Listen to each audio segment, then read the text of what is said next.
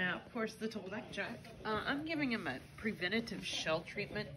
Right now, I'm a little worried. I've had my eye on this little spot, and he's going here, right here, and he's had those for as long as I can remember.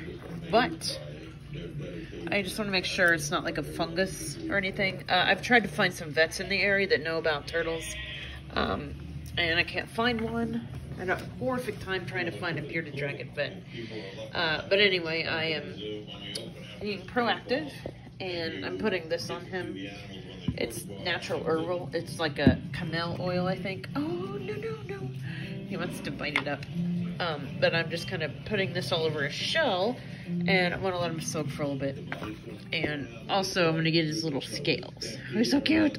This is one of my favorite parts of snapping turtles. Well, a couple things. I love everything about them. But their tails have these scoots, like an actual alligator. The opposite of an alligator snapping turtle. He's a common snapping turtle, of course. And if you see his long tail, oh, he's a little cute butt, snapping turtle rear. I'd whistle at him, but I can't wolf whistle. But anyway, he's so cute. There he is, and he doesn't like walking. I don't let him walk around a lot. Oh, get in the mill dust.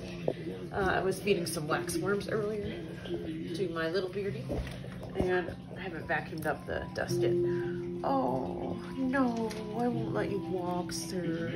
And I usually pick them up with two hands, one hand on each side, like this. But,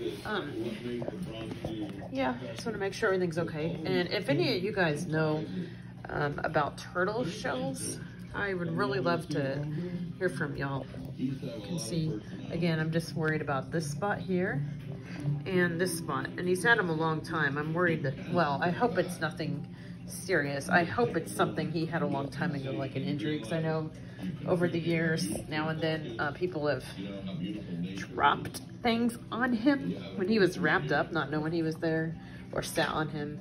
But anyway, keeping an eye on him.